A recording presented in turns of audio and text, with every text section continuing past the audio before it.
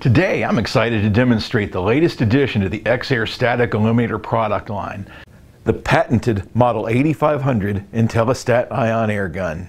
It generates a balanced ionized airflow to neutralize static to a level of plus or minus 30 volts and removes troublesome particulate during clean room processes, test procedures, and sensitive assembly work.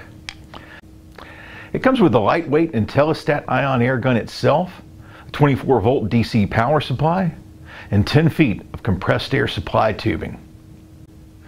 We've designed the Intellistat for ease of operation.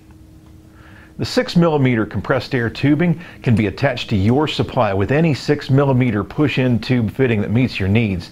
These are available from most any hardware store or piping supplier. The other end of the tube pushes into the air supply port on the Intellistat. The power supply cable goes to the adjacent port. Just align the 3 pins and thread it on. The power supply plugs into any 110-volt wall outlet and comes with adapters for worldwide use. Once it's supplied with compressed air and electricity, the Intellistat is ready for operation. Just aim it at the statically charged surface and pull the trigger. The green light lets you know it's working properly. If the red light comes on, there's a problem. The most common cause of this is an accumulation of light dust or dirt on the ionizing point.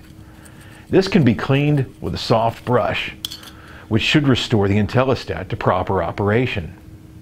If the problem persists, call EXAIR and ask for an application engineer. Periodic cleaning of the ionizing point can optimize performance, as can the use of a filter separator and oil removal filter.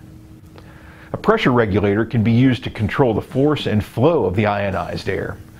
This is especially beneficial with fragile or lightweight products, or anytime a strong blast of air might be disruptive or detrimental.